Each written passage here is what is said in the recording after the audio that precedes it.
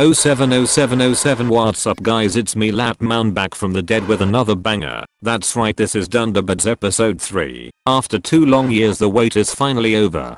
So anyway, today we are rescuing the Boeing starliner from the PISS space station and its crew who are stranded in space after it broke because it's Boeing.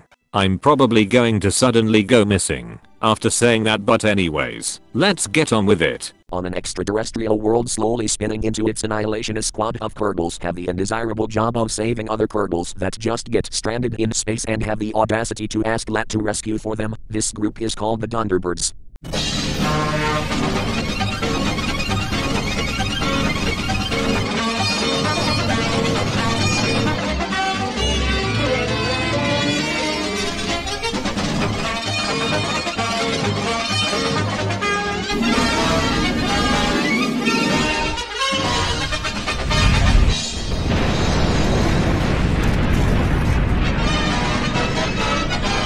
So first we need a command pod, and I think this one looks pretty badass. Then we put a docking port on top and a cargo bay to safely hold the fragile starliner, then a modest amount of fuel to get to the PISS. But underneath this, I'm putting reaction wheels, batteries, mana prop and also an inflatable heat shield to take us safely down through the atmosphere.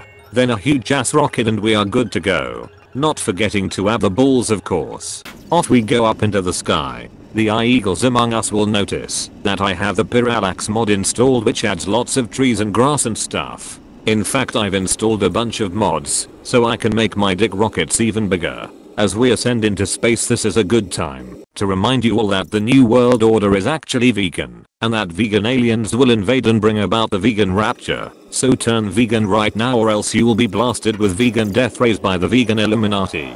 The vegan Illuminati cancelled KSP2 because they used imagery of capybaras without their vegan consent. Anyway, now we are orbiting Kerbin. We can rendezvous with the starliner and rescue its crew. I just need a nice close approach and we can kill relative velocity and maneuver closer to the station. Now the eagles among us will see that we have arrived at the PISS space station. The eagles among us will also have noticed that I forgot to add RCS thrusters to the rescue penis. However, that's not a problem as the starliner has some.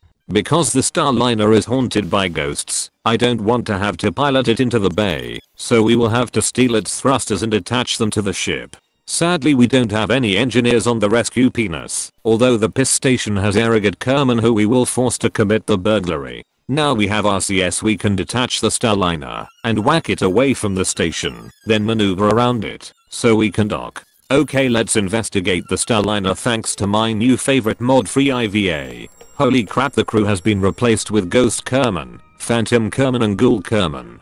Oh well, let's just leave the original crew up here and get back to Kerbin now.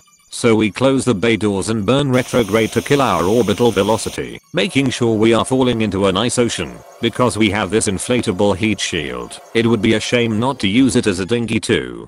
It's getting very hot. I don't think we are going to make it, but remember that the fragile Boeing parts are encased within the hard bay doors of the rescue penis. Now we deploy parachutes and the eagles among us will see that we have landed. However, we are a long way from the space center. You might sail that just recover vessel, however that requires ships burning fossil fuels, which is not vegan as it is desecrating the corpses of innocent dinosaurs. Luckily we can press Ctrl Alt F12 to open the cheats menu, which will allow us to perform a gravity assist from Minmus, which takes us past Moho and into the strong gravitational field of Gilly that slingshots us all the way to Pole, then bringing us to whatever this planet is before ending up back in Kerbin orbit.